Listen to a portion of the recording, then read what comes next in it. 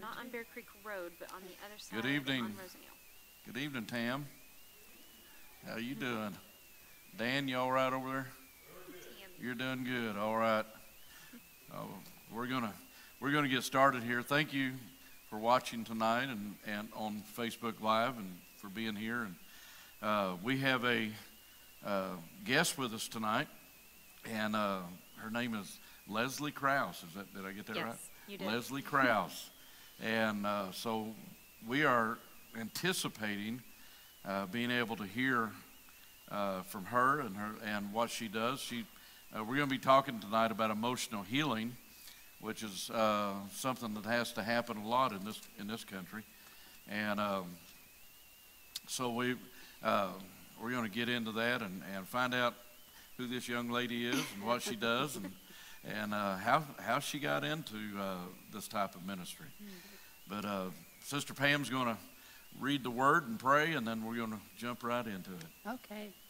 Father, we are so grateful for this time together. I thank you, Lord, that you do have healing for us, and I'm so grateful for that. I thank you, Jesus, that you took those stripes in your body for our physical healing, but you also took on everything that that needed to be taken on so that we could have that emotional healing as well.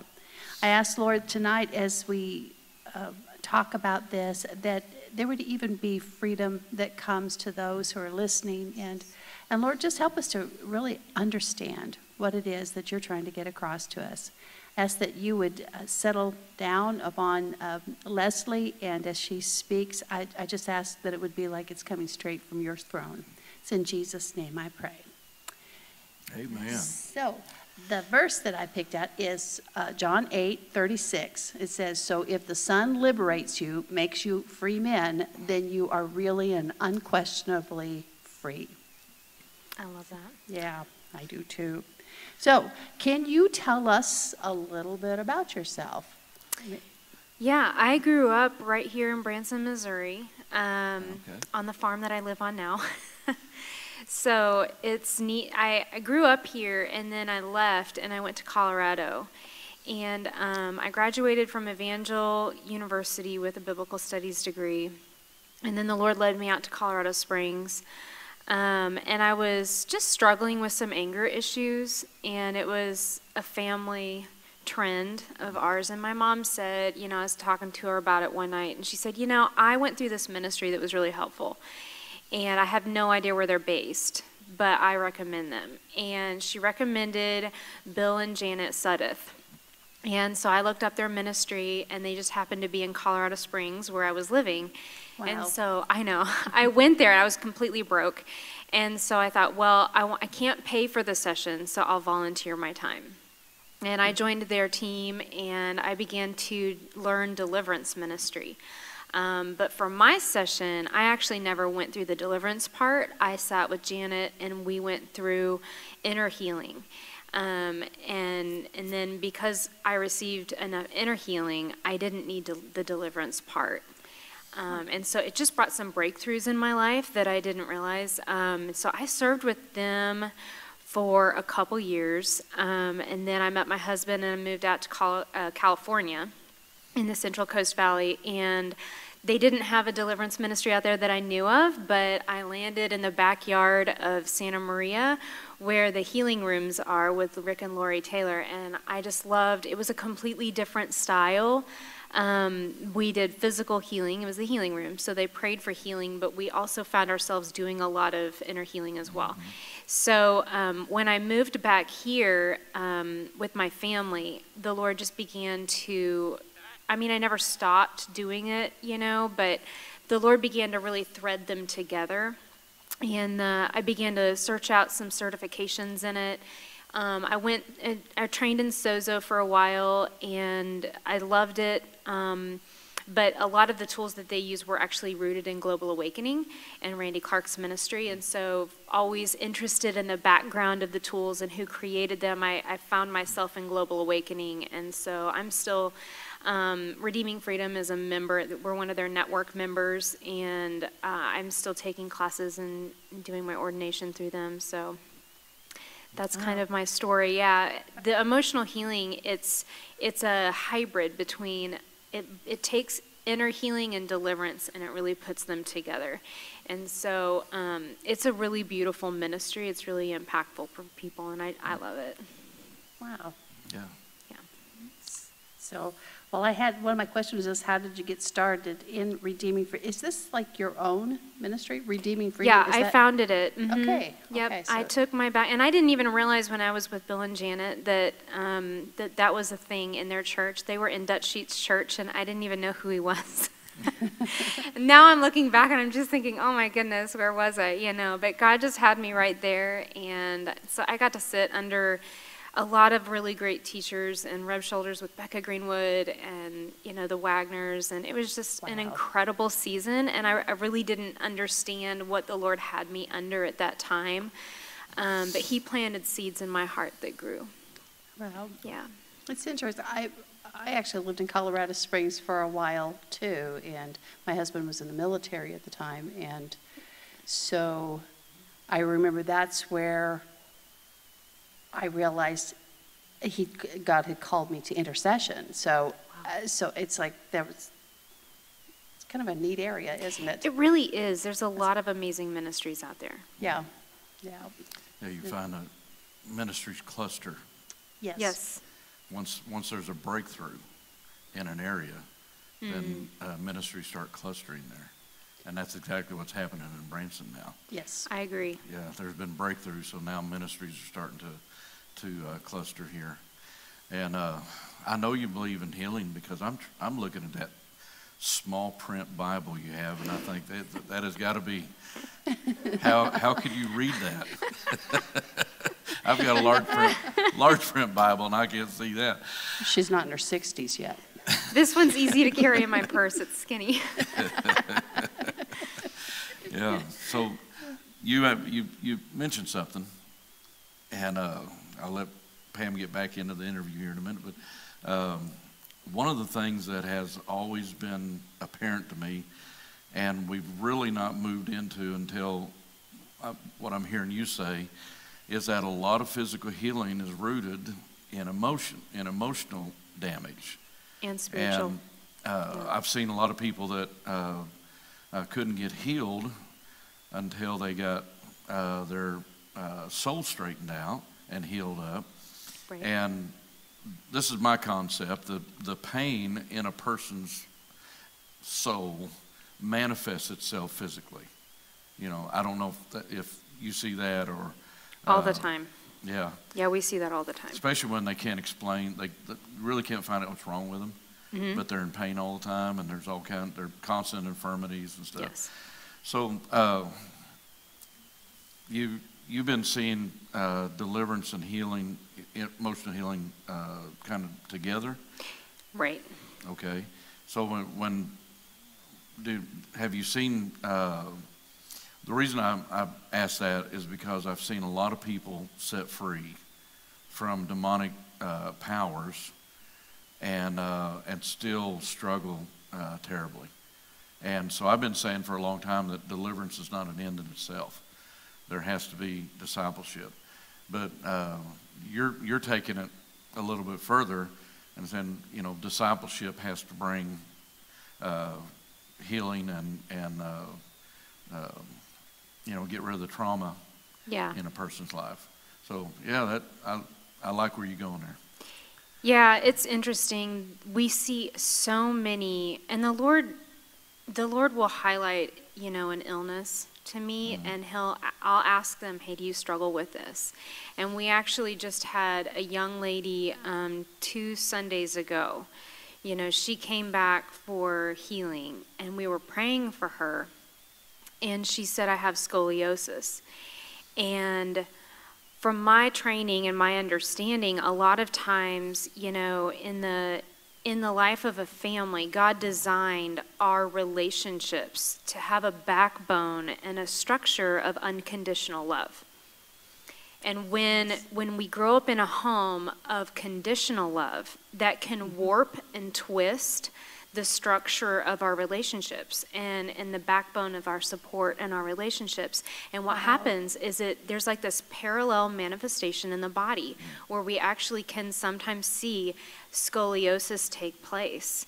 And so before I prayed for her, I said, you know, is it possible you grew up in a home with conditional love?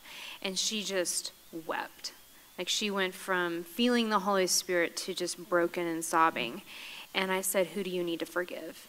And she said, both of my parents. And so we led her through a prayer of forgiveness, and I led her through a prayer, you know, of just receiving God's unconditional love and just affirming who she is in Christ, and that she was chosen before the foundation of the world, and he called her by name before she even knew him. And that there's nothing she can do to change his love for her or not do. And so when she received that, we began to pray for her. And I remember putting my hand on her back, and I could feel the snapping and the popping of the joints. Now, I couldn't feel it moving, and I thought, I'm not going to tell her what I'm feeling. I'm just going to bless what God's doing right now. And hours after the service, she messaged me telling me that she could physically feel her spine moving through the entire service, and now she can put both hands flat on the floor without any pain. For the first time, she can bend over. And she's a young woman, you know, she's in her early 30s, and she's been in extreme pain for years. But I just don't think, sometimes those breakthroughs don't happen until we correct, you know, the foundational belief system and the pain that's there. And then healing happens really easily. Now, it's not to say that it's, you know, it's always the case. It's certainly a case by case, but we see a lot of link and correlation between the two. Yeah. Wow. There's no way to just say this condition is this. Right. Every person we have to have Holy Spirit help us, because what was going on with one person and that condition, the next person, it just doesn't work. We are so I don't know what you call it, complex. That everything doesn't work for everybody. It's true, but there are some things that are correlated when we start seeing patterns, you know, and then the Lord will highlight that to us, and we've learned to really listen to his voice and his direction. So when you pull up inner healing or emotional healing on the internet, most of the time, most of the places it takes you to is New Age things. That's true. Inner healing, yeah. We used the term emotional healing because that is the certification that we hold under Global Awakening. And it better describes what we do with the blending of deliverance and inner healing. But I also found, especially in our area, that inner healing is confusing. People don't know what we're talking about. Right. But emotional healing, they're like, oh, yes, forgiveness. I need that. You know, and so it's just more intuitive. So it's both. So from your background and everything, I know the answer, but in your ministry, the Word of God is your foundation for everything you do. Everything. Okay. Yeah. I just wanted to clarify that for everybody listening. I do, and there is in different streams of this. It's tempting for ministers, I think, to say, well, that therapy works well. You know, I'm going to bring that in, and I actually have been very solid and firm with our team that we're not going to, you know, because we have life coaches on our team, we have licensed counselors on our team, we have licensed pastors, and so it's interesting, like they all come with, you know, their different educational backgrounds, but I've made it very clear, like at a Redeeming Freedom, we're doing biblically based gospel tools only. And the gospel is where it starts and ends for me. And so I believe that everything that we need is presented and purchased in the finished work of Christ. And so we don't need to add to it. I'm not saying that those therapies aren't good, but for Redeeming Freedom, every tool has to be based biblically. And that's where we start. Okay. Yeah. Start and end. That's awesome. Yeah. Go ahead. Let's see here. You've answered a lot of the questions already that I had here. I was going to ask you, can you give us some more examples of some of those successful healings that you've seen, or? Yeah, let's see, a little over a year ago, we had a young woman come in. She was in her late 20s, and it struck me because she had bags under her eyes that were almost a ½ inch thick. Wow. And she just looked so tired. Anyway, she comes into the session and she just wept. She wept through the session unlike anyone I've ever seen. And normally when you weep like that, you walk away puffy, but not her. When she walked away, and actually what she dealt with was performance. She dealt with a performance-based love as well. When she left, the bags were completely gone. Wow.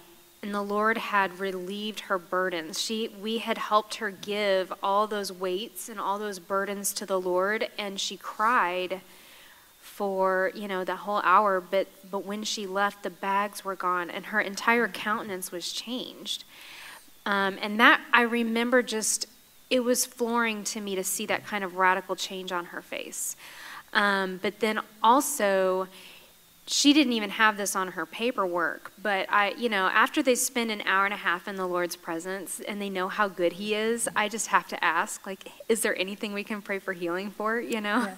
Anything at all.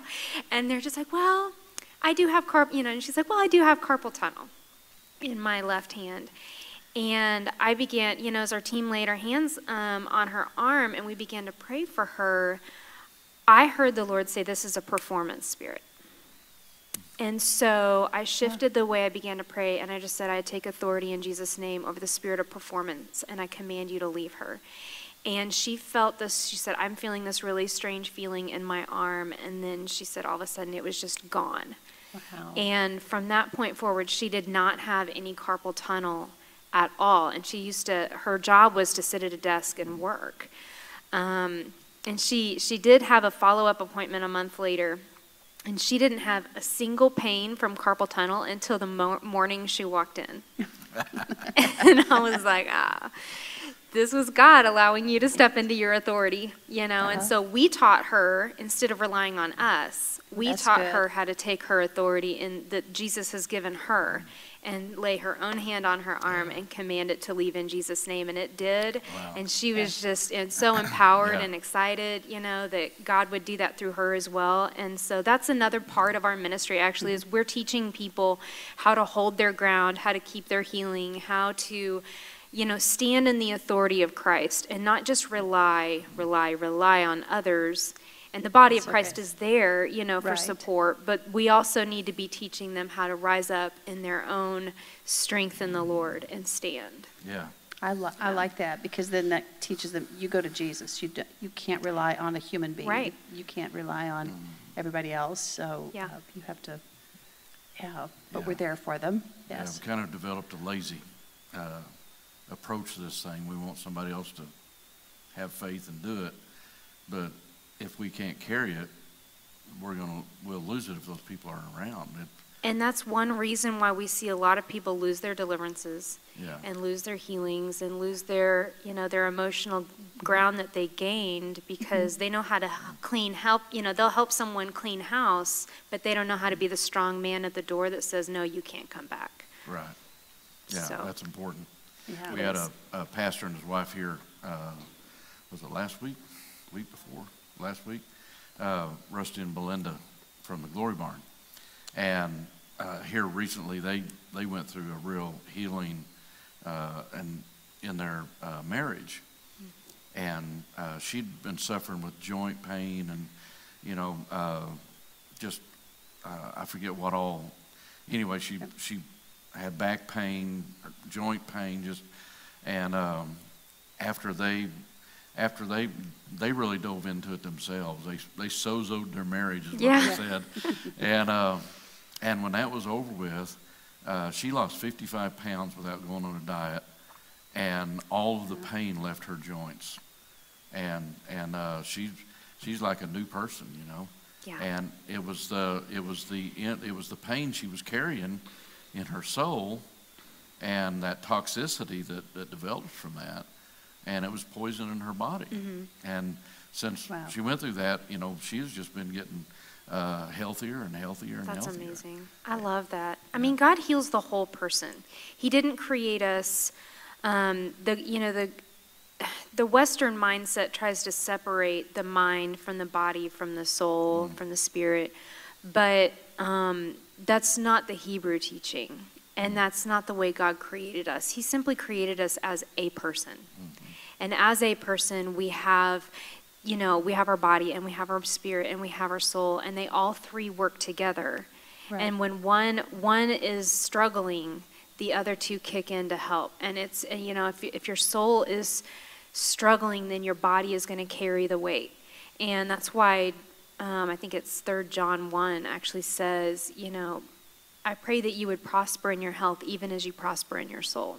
They're so tightly connected. Right. Yeah, it's important that we minister to the whole person. Yeah. What are some of the scriptures that you use on emotional healing, foundational scriptures? What are my favorites? Okay. Oh, goodness. Tammy probably hears them all the time.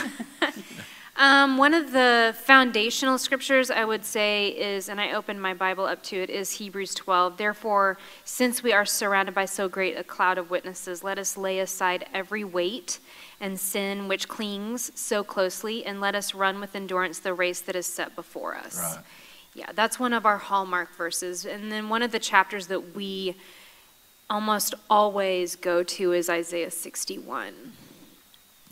Yeah, those two, and so many scriptures feed into it. Another one that we stand on a lot is, I believe it's 2 Corinthians 10. As we have divine power to tear down strongholds and arguments that set themselves up against Christ. And that's a big part of emotional healing, really, and deliverance. Is part of the renewal of the mind. You have to take authority over the strongholds, the arguments, the philosophies that set themselves up against who Christ says you are, and you have to make them obedient to Christ. And so you have to you really have to police your thoughts if you're going to hang on to this thing. Right. That's true.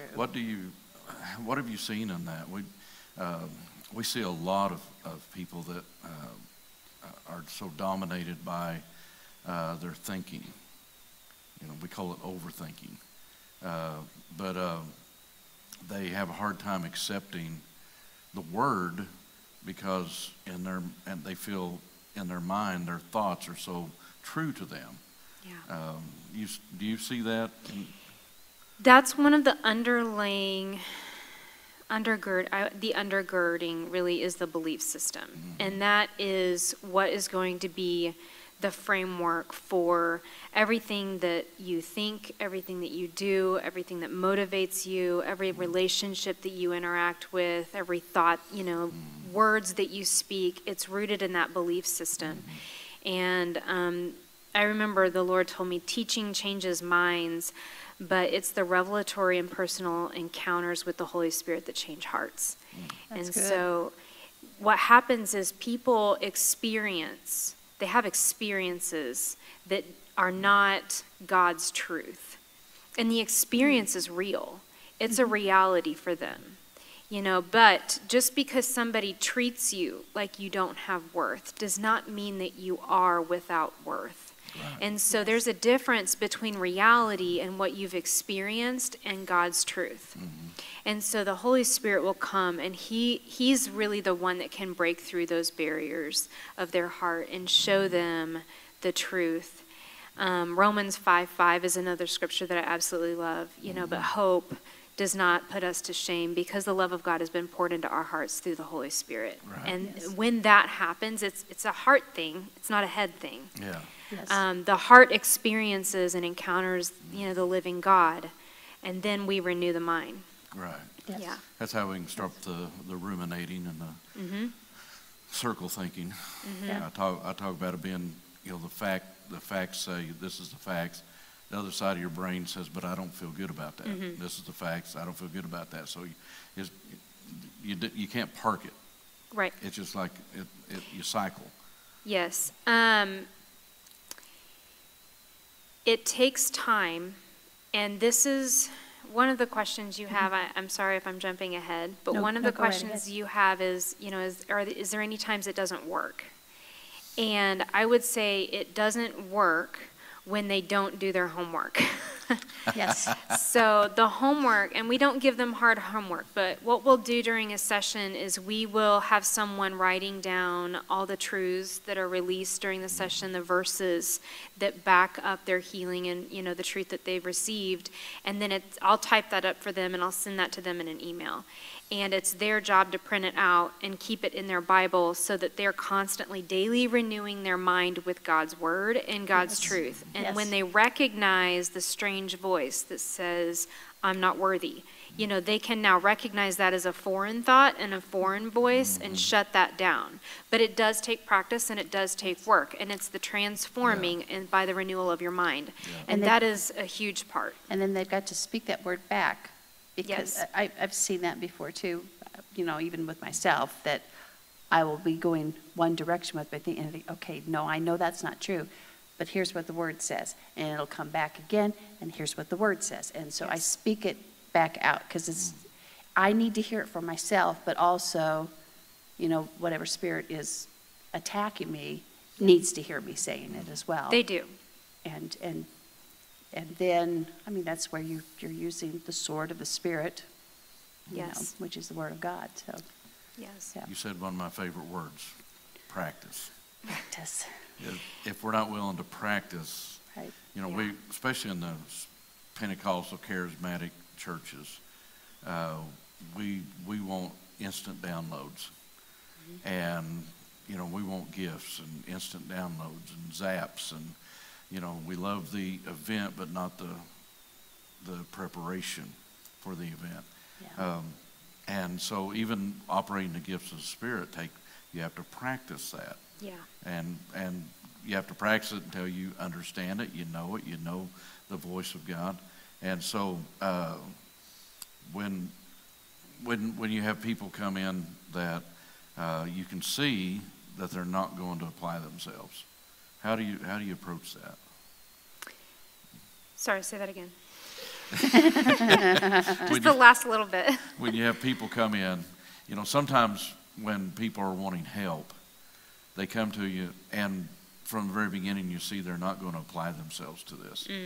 They want you to help them, but they're not going to apply themselves to it. Now, compassion and the demand of our anointing tells us that we're supposed to invest in these people. Yeah. How do you handle that how do you handle that fight inside of you when you're wanting to help these people, you feel compelled to help them, but you can see that they're not going to apply themselves? How do you handle those situations? Most ministries that operate in this, especially when we're setting aside hours aside for a session and we have people coming in to minister, they request a fee, and we do the same thing. Okay. And so we have scholarships for those who need ministry but can't otherwise afford it, and we work with different churches to set up programs for them. But honestly, without skin in the game, they don't care. Yeah. Once they get skin in the game, they've paid for it, and it has value to them. And so it's honoring the worker who's pouring in, and I do believe that a worker is worth their wages, but then I also believe that for someone to value the appointment, the time, what they're receiving, they're willing to pay for it, even if it's just a little bit. And that has helped curb that a little bit, because early on in ministry, I was seeing a lot of just last minute appointment cancellations, and I'd have people driving an hour to be there, and it was, you're right, like they come in and they're not committed, but when they've got skin in the game, it matters to them, and it matters enough for them to show up and for them to show out. So that's what I was wanting to hear. Yeah, I want to apologize for it. I've got 45 years of free ministry, right? and it over the years I've noticed that. Matter of fact, I've got to the point when I'm trying to help somebody, and I see that they're not going to apply themselves, I usually stop and give them a speech about that, you know, I'm donating hours of my time to your life, and I'll never get these hours back. So if all you want as a therapist is going to be $160 an hour. At least. Yeah, and so, you know, at that point, we find out what they really want to do. Yeah. So I sound like a cynical old man, but you've got a lot of people that won't apply themselves, that won't help, and then you've got attention-hungry people. Right. That they are approval addicts, and so do you feel like charging weeds that out? I do. Yeah. I do. Yeah. Okay. It does. People are serious. They're serious about their emotional healing and their health by the time they get to us. Yeah. Yeah. Now, we do have some people that we've worked with, and they're a little more, I would say there's special cases where the Lord, you know, has put them on my heart, and so I have a different relationship with them. But a lot of times they'll just ask and say, hey, can you be praying for this? Can you be praying for that? And I'll say, you know what, you pray for that the way we taught you. Yeah. And I'll bless what you're praying. I'll come into agreement with it. That's it. That's And good. tell me how it goes. Call me back in a week and tell me Yeah. what's the I got Lord to where doing. if they wanted to come see me again, I'd say, okay, that'll be fine, but what did you do with what we talked about last time? Yeah. And if they can't tell me anything they did, I'll say, well, go practice what we talked about last time. Then I'll say, And I have had that conversation. I'll say, you know, they want to schedule another session, and I'll say, okay, well, have you been in your paperwork? Did you print out your paperwork? Have you been using it? And they'll say, oh, no, I never really did that. And I'll be like, okay, well, let's hold off on scheduling this appointment, and then you print out that paperwork, and you start really getting God's truth and God's word, and see where you're at after that, and give us a call. yeah, Yeah. that's good. Yeah. I'm just checking to see how seasoned you are. Right? How jaded am I? No. You've been around this mountain a few times.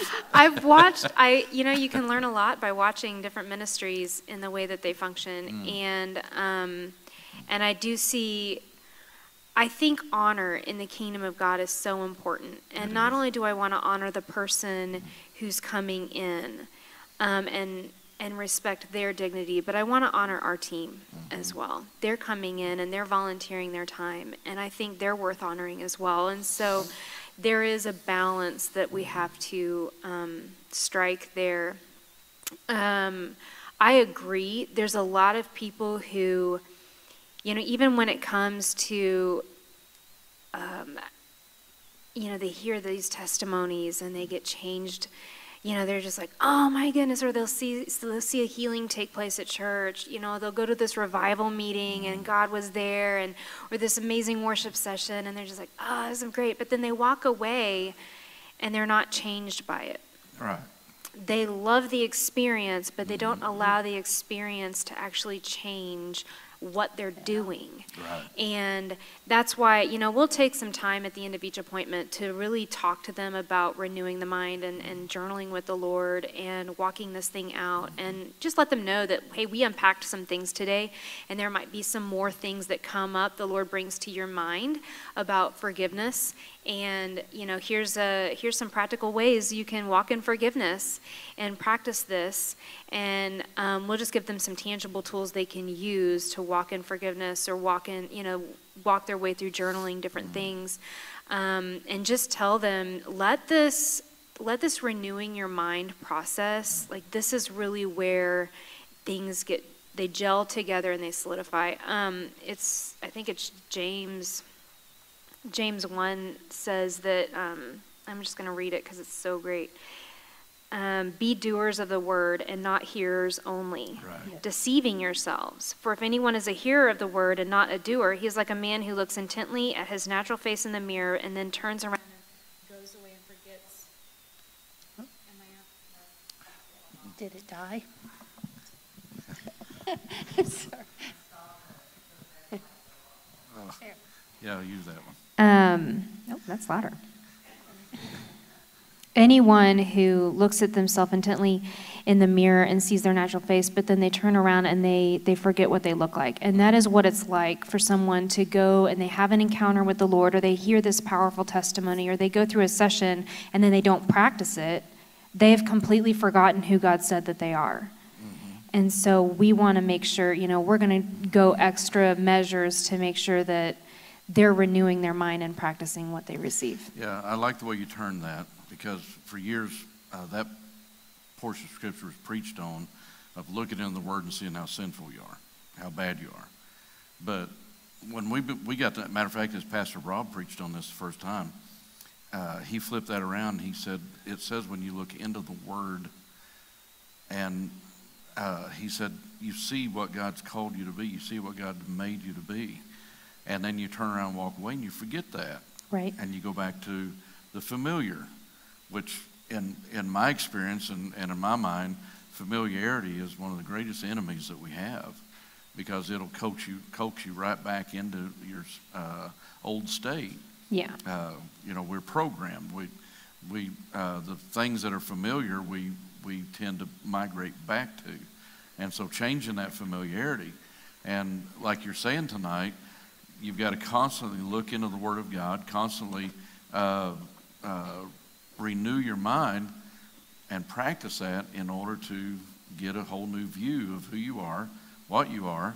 And so what is, I know you deal with people that have depression. Yeah. Have you found some key foundational things that is behind depression? It's different for everyone. Okay. I will say that there is a spirit of heaviness that does a really good job at messing with your chemicals. Right. Yeah.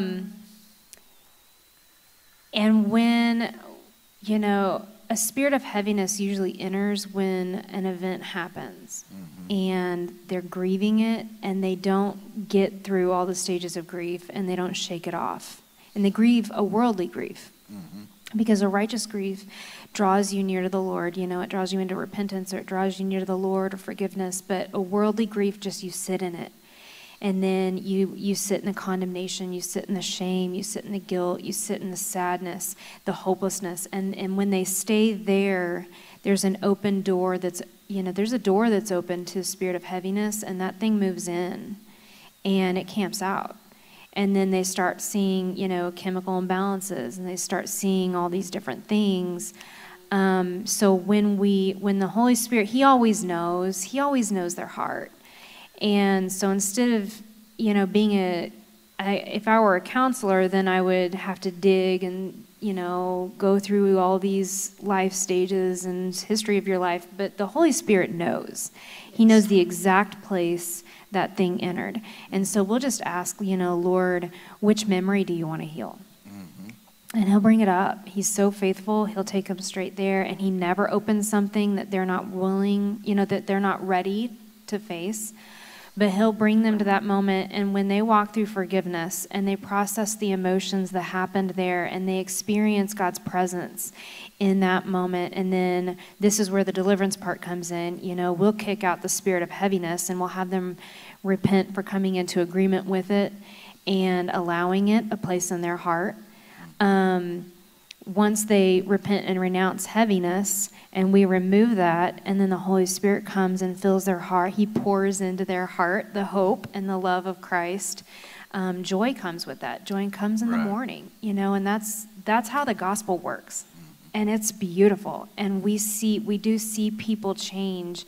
And that heaviness, kind of like that young lady that came in with the bags and the heaviness, and she just wept for an hour and a half. For the full hour, she just wept, but when she left, she was completely changed. She wasn't even puffy. I'm like, this is different. Yeah, this is not natural. Yeah. But it's interesting. It's interesting to see the way we have. There's a book, I forget who it's by, but it's called Respectable Sins. And I think there's some respectable illnesses that we put up with in the church that we don't need to be putting up with. Yeah. Not a, yeah, it's on. Is it? It's on. Oh, it is. Okay. There it is. Yay. So, well, that's interesting. Yeah, they're respectable illnesses, and yeah, I can see that. And Yeah, say that again. respectable illnesses. I said there's respectable sins that we tend to put up with in the church, but there's also some respectable illnesses, anxiety, depression, things like that. But those are spirits that we wrestle with. We don't wrestle against flesh and blood. Those two statements shouldn't go together. Respectable and sin. Right. And respectable and there's a lot of things that we feel like are normal. Yeah. And so once we get the revelation that they're not, then that puts that we have to make a choice. We either apply the Word of God to that and pursue change, or we accept the shame and condemnation because truth has now come. Yeah. And so once truth comes, the Bible, Jesus said, if truth hadn't come, there would be no sin. Right. But once truth comes, then it's revealed, and so that puts us in a position where we have to do something about it. Yeah. So, now, I do want to make a clarification. It's not always, rooted in spirit. Sometimes it really is just rooted in a broken world that we live in, and illnesses come through that. And that's an important balance. I think we can go to the extreme where we think it's, depression is always caused by a spirit. And that's not, I want to make sure that I'm not coming across that way, because I don't believe that. I think there's things that you inherit, and there's things that come down genetically, and God, but what I love about the Lord is that He can heal it all. Yeah. Yes. There's nothing He can't heal. Right. It doesn't really matter how it came, whether it came by nature, or whether it came by the enemy, or whether it came through an experience. God has the power to heal it all, and I just don't feel like anything's off the table when when someone comes in the office, because God's got the power to heal. Yeah. Yeah, Jesus did. He ministered in different ways. Sometimes He commanded the unclean spirit to come out when somebody had an infirmity, and other times He just touched them and they were healed. Right. Raised them up. If they were dead, and He'd just say, "Okay, get up."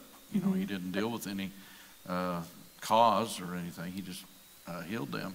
But there were times that He would command the woman that was bent over, He commanded unclean spirit to leave, and she was able to stand up. Right.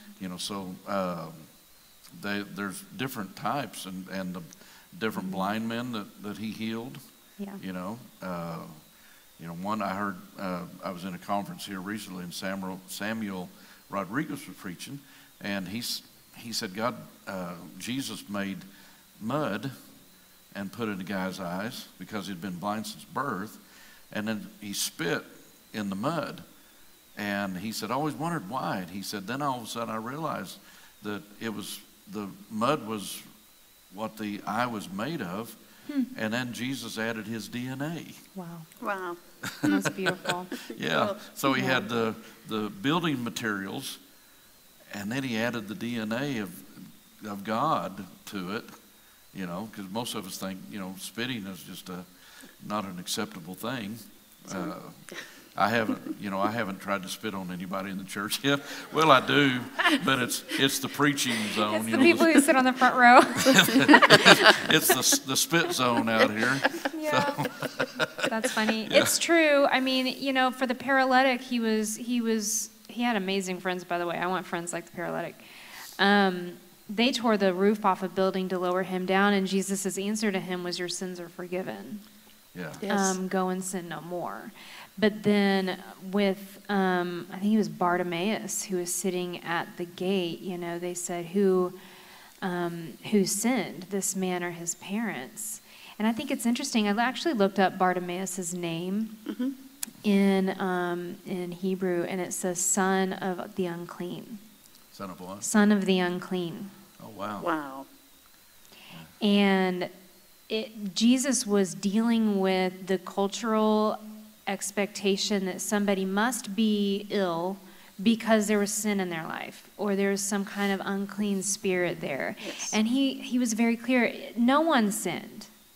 Yes. You know, it's not his fault. And so he was actually redeeming his identity as well as correcting a cultural expectation that we can just throw everything in one bucket. And we have to be very careful not to do that as ministers. Right. Yeah. Yeah. You approach this differently than a lot of people I've been around. I've been around a lot of people that's in deliverance healing ministries, and they seem to carry it like a weight. And it's a responsibility, it's a weight. And you seem to be happy about it. You know? Yeah, I enjoy it. I love it. It's fun. I realize I can't heal a soul. Yeah. It's Jesus who does it through us. And I remember one of my appointments recently, I don't know, it was a couple months ago, she came in, and I just thought, Lord, that was the worst appointment I've ever done. Like, the worst one. I wonder if I should refund her. I just was off. I was just off, and I just felt like she did not get a focus, Leslie, that you know. And then the Lord, she actually emailed me the very next morning, and she's like, oh my goodness, God did so much in my heart yesterday. I woke up for the first time not feeling sick to my stomach because I wasn't anxious anymore. Wow. And she goes, and then my daughter came bouncing in, and I heard the word that the Lord spoke over her, and I just took so much joy in my daughter for the first time in weeks. And she's like, I just want to let you know that, you know, what you do is so great. And I'm just like, oh, it's not me. Like, God did all that because I don't know where I was that night. Like, yeah. you know, God does it. God does the healing. He's the one that does the encounters, and he's the only one that can change hearts and bring that revelation to someone's heart. And so the more I yield to him, the better it is. I just try to get out of the way. Yeah. Right. Yeah. I was in took part in a healing meeting here recently at a church, and before we prayed for people, I started talking about how I started saying Jesus is so excited about what's about to happen to you. You know, it's not like you're saying, please, Jesus, you know, and he's saying, I don't know if I want to do this, you know, don't know if you deserve it. You know, but I said he is so excited about the angels are celebrating because you're about to receive what cost Jesus everything. Right. And he deserves this. And so he's getting really excited about this, you know, and that's a totally different viewpoint than a lot of churches, a lot of ministries approach this with. They approach it with, oh God, if you don't do this, I'm going to look bad. You know? If you don't heal, I'm going to pray for them. If you don't heal, you know, then they'll be disappointed. And we're always more afraid of the disappointment than we are anticipating what God's going to do. Yeah. And I think that has a lot to do with what you're talking about, mindset. Yeah, people do have their expectations. They come in. It depends on where they're at with the Lord and how desperate they are. And if I see an expectation that, like I had a lady say she was coming for a miracle for I don't know what did she have? She had some kind of chronic illness, and she was like, I paid for this miracle, and I'm like, I paid for it. I'm like, no, that would be spiritual prostitution. We don't do that, and I'm not as a miracle worker you can pay and get, you know, I'm not a vending machine, and neither is the Lord. So we're going to be doing what he wants to do tonight, and I can honestly say it's going to be great. I don't know what he's going to do tonight in you, but it's going to be amazing. Yeah. But you can't pay me for a prophecy, you can't pay me for this, and you can't pay me for that and get a vending machine. That's not how God works, and that's not how the gifts work either through us. And that's so, I try to get out of the way as much as I can. Yeah. Well, that's the balance beam that you walk on between charging people and them. Right. And then, you know, so they have skin in the game, you know, like you say. They take it, you know, they see it as being important, valuable, and then them realizing that they didn't pay for what they're, you know, to get God to do it. Yeah, well, and it goes back to that, I just want this snap easy, Oh, yeah. quick miracle Come that on. I don't have to work for. Yeah. And, oh, you know, I remember what it was. It was PTSD. And we do work with PTSD. And God is He works through that so beautifully, but it is a process. And she was very jaded with the therapies, and she had found herself under a therapist who was into the occult. And so she was just worn out. And when we got on the phone call, I'm like, I'm happy to refund this appointment if that was somehow the impression. I'm not sure how she got referred to us, but she was feisty up front, and then she's like, well, I'm just here for God. And then she went through her appointment and had an incredible appointment. Awesome. Yeah, and I asked her after 2 appointments, you know, how are you doing from where you were when you started with PTSD? How are you now? And she said that she had become 70% changed. God had saved her 70%, and she even had her vision back.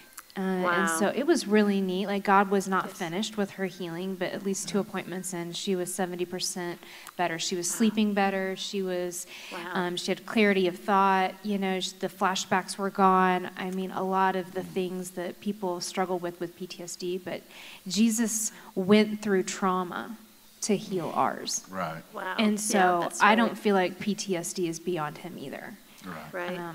But we don't pay for miracles, and we don't pay for, you know, God's not a vending machine, and we have to make sure that people understand that. Yeah. Well, whether you have an answer for this or not, it's fine. But I've been praying for us to begin to see real movement of healing in the psychological area, because I've not seen much of that. Yeah. And you know, like I said, I've been doing this 45 years. That's a long time, and I've not seen a whole lot of healing in psychological areas. It seems like we can get to a certain point, but things like bipolar disorder, you know, borderline personality disorder, Schizophrenia. Schizophrenia. Yeah. Yeah, we used to have. There used to be a care center just down the road here, and the people from that care center would come up here to church, and they would come a lot of times early, and they wanted to be here. They wanted to be here, and they were people that wasn't able to care for themselves for whatever reason, you know, a lot of different reasons. And somebody asked them one time, "Why do you like coming here?" And they said, "Because the voices stop while we're here." Yeah. So there's a power there, but have you been seeing much movement with that in your ministry? You know, it's interesting. The Lord goes through. It's like sometimes we'll go through this season where we get someone, you know, multiple personality come in, several of them, and it's almost like the Lord is as a minister to ministers. I would say that whenever you see a pattern of depression coming in, or you see a pattern of, you know, the same sickness coming in, I would say that's the Lord inviting you in to learning to pray for this and pray for breakthrough and move into an authority in that. It's like he's inviting you into a new realm of authority over this breakthrough here. And so when we see a pattern, I'll tell our team, hey, we've got this pattern happening, and I believe the Lord wants us to pray into this for breakthrough. And, you know, he'll release anointings for specific diseases and for very specific causes. But that takes prayer, and that takes fasting and pressing in and increased in faith. I would not say, I don't look at the mind like it's different than the liver. It's an organ. It's a part of our body. God designed it. He has authority over it. Right. And he died to give us the mind of Christ. He died and he rose again to give us the mind of Christ. Right. And so I believe that's a part of our inheritance in him. So I don't stop because I find out it's psychological. Right. It's not always demonic. I think that's a danger that we get into. We start thinking that because the enemy is very good at counterfeiting a physical illness, that or a mental illness, that it's always demonic, and it's not. Yes.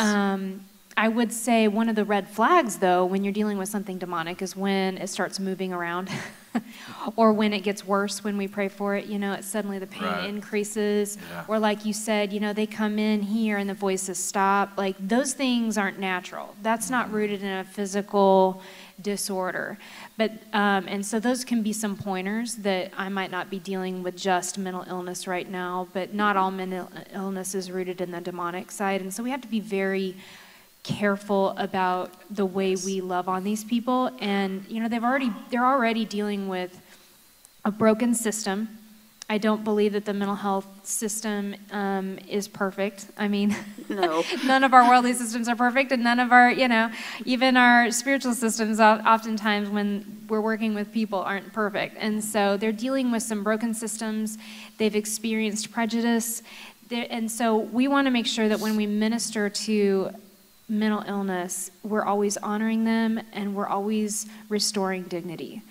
And we're loving them well. And then we're not putting boundaries on God's healing, because the mind is every bit a part of the body as the foot or the liver or the hand or the eye. And so God can heal. Right. And we depend on his leading through that. But I would say that when there's a season when I'm seeing the same thing coming in, I'm cueing our intercessors in and our team in to start praying for breakthrough in that area. Yeah, ministered in Rwanda after the genocide over there, and families are so traumatized. People are so traumatized. We've actually seen people that didn't know who they were, didn't know where they was at. Yeah. We've actually seen them come to their right mind. Through prayer and just laying hands on them, praying for them. We had one man that was just lost. He didn't know, and they brought him to the church. We were holding a meeting, and nobody could help him. And they brought him to this meeting because they'd heard that people was being touched there. And he didn't know who he was. He didn't know his name. He didn't know where he was from. He didn't know anything. And we laid hands on him and prayed for him. And in a few minutes, it all started. He began to know who he was, and all began to come back, and his mind was restored. Yeah. And so that's a powerful thing. I found out here in America that a lot of things are not spiritual, and they're not even soulish. It's too much sugar. Yeah. Yep. We've got our Starbucks ventis going on with. That's right, or Andes all the time. Yep. But people actually, I've actually had people change their diet, and a lot of the anger and the symptoms will go away. Yes. And the reason is because their blood sugar is dropping so bad. Their body attacks it with insulin. And they don't have any protein in their body, so their bloodstream all of a sudden is just out of sugar, and that's what our body runs on. Everything we eat turns into sugars, but when you eat too much purified sugar, it doesn't last. It hits your bloodstream, and immediately it burns up. And so I've actually found people getting help just by getting them to change their diet. Diet is a huge part of it, and one of the things that we've been wanting to do with Redeeming Freedom is partner up with a godly nutritionist, someone who's really strong in their faith and can walk people through the nutritional side of their health. Because if we're going to truly minister to the whole person, you're absolutely right. A big part of it is caring for the vessel that God created for your ministry. And, that's our body. And people forget, they want to care for their spirit and they want to care for their soul, but they don't really care for their body as often as they should. And I think we need to have an equal value for the body and the vehicle that God gave us, and realize that he wants it healthy and he wants it whole. And he wants that to be, because that's the vessel he designed for us to move in our identity and accomplish our call and our mission. And so, if we don't have that view of our body, we can treat our body really badly. And I've actually had people not experience healing, and I know this is going to sound strange, but they will not experience healing until they actually repent for the way that they've treated their body. They repent, for the way that they've hated their body. Yeah. And we've had to even break word curses that they've spoken over their body before they can receive physical healing. I hate my nose. I hate my arm. Yeah, I mean, all those things, yeah. All that silly stuff. Yeah. Diet helps with parenting, too. Yeah. Not feeding your kids sugar all the time. Yeah. Yeah. Behavior is a huge thing, and it's affected by a lot of different things. Yeah. Well, Leslie, it has been a pleasure talking with you tonight, and I don't know if we got through all the questions, but thankfully we have one more night with you next Tuesday. Yes. Hey, I did have one more question. Do you think all believers should go through these steps to freedom? I think they used to in the New Testament. And so, yes, I do. Yep. Yes. I believe this used to be foundational. In the New Testament liturgy, when we study the New Testament liturgy, they would, there's documented evidence of they would go through discipleship before they were baptized, and when they were baptized, as they were coming up out of the water, the elders would lay hands on them and cast out demons immediately. And I talk to pastors about it, because what we love to do as ministers is we kind of picture ourselves in this war zone, right? And we go in like these special forces and we rescue the captives and we bring them back in our van, in our ministry van, right? And then we dump them off in the church, and we never minister to the fact that they're starved. We don't minister to the fact that they're malnourished. We don't clean up their wounds. We don't take off their chains. And then we wonder why they don't play nice with everyone else. Now you're just meddling. Yeah, I'm meddling. Yeah. But it's true. I mean, we bring people into the kingdom and we feel so good about ourselves. We pat ourselves on the back, but we neglect. Oh, yeah. We neglect healing their wounds, healing their hearts, healing their bodies, and attending, setting them free and getting the chains off. And those are all things that Jesus did for us. But it's all finished work that he's the one that accomplished. But he put the tools in our hands and said, "You're my hands and feet, go do it." And so it's our responsibility to appropriate the finished work of Christ to every single person who accepts him. And I really believe we would see a massive change in our churches if we were practicing this. And I know that in other areas of the world, especially in South America, they are doing this. And when they see, they see these huge revivals and they're bringing in thousands of people, and then 80% of those people are still in church a year later, and they're not just in church, but they're tithing and they're actively serving, and we're just like, what? We're used to 10%. Yeah. And it's mainly because they're doing, they're ministering the whole gospel, not just the salvation prayer. Yeah. That's good. So just getting them in the door and counting heads, that's not it? I don't think so. I don't think it's that simple. Yep. We need discipleship. That's what we do. We do. So, yeah.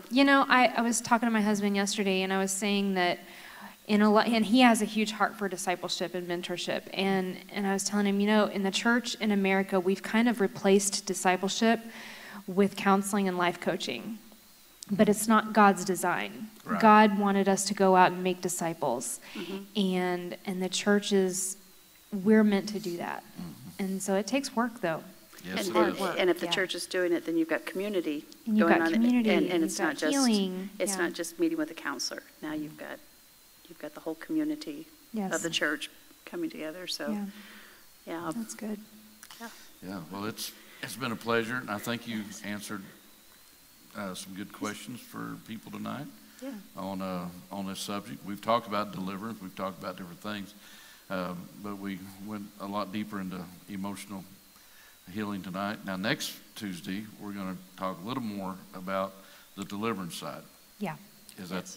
Yes. Okay. I understand. Yes. And all right, so that's going to be interesting. I've seen all kinds of stuff.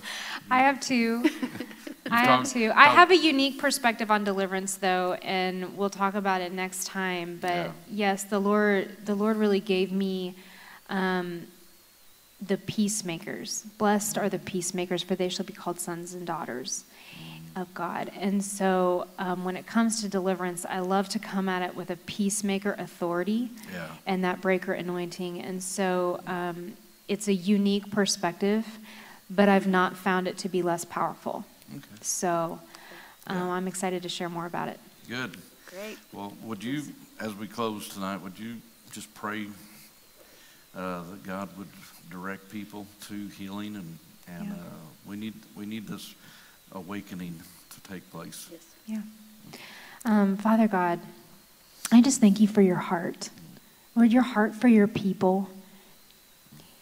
You're the Father that just stands at the road watching, calling people back to their identity, just waiting to restore and redeem and heal and set free. And so, Lord, I just thank you for your heart. Jesus, we thank you for your finished work. You accomplished every single thing that we need to walk in this new life that you're calling us to. And you get all the glory. You get all the glory. And so, Lord, we just praise you. Holy Spirit, I ask that you would come. And I just ask that for every person who watches this, every person who hears, Lord, even within our region, Lord, I just pray for your Spirit to move, that you would begin to move through this region, and that you would breathe your breath of life over each of us, God, that there would be, I just see as you move and you breathe life over people, that there would be people who are awakening to the call, Lord, that they would awaken to what you've called them to, and that you've called them to life, and to life to the fullest. And so, Jesus, I thank you for that. I thank you that you are the Redeemer and the Restorer and the Healer, and the one who sets captives and prisoners free. So, Jesus, I just pray for your hand to move. I pray that you would unlock the healing anointing that you have spoken and released over this region. Yes, Lord, that this region is going to be a place of refuge. Yeah. Yes. And that, Lord, is going to be a place for healing. And I just pray that you would unpack that and release it now in Jesus' name. And Lord, we just ask for the angels, Lord. We partner with your servants that serve you and love you, and we welcome them into our region as ministering angels who minister with us, God. And so we honor them for their role, and we thank you, Jesus, for all that you're doing in our hearts. And I just pray for your truth to be downloaded and just to unlock the doors of our heart, Lord, so that we can receive the hope that you've poured into it. In Jesus' name I pray, amen. Amen. Amen. Well, thank you. Thank you guys for watching. Those of you that was here tonight, thank you. And we'll look forward to next week. Sounds good. Thank you.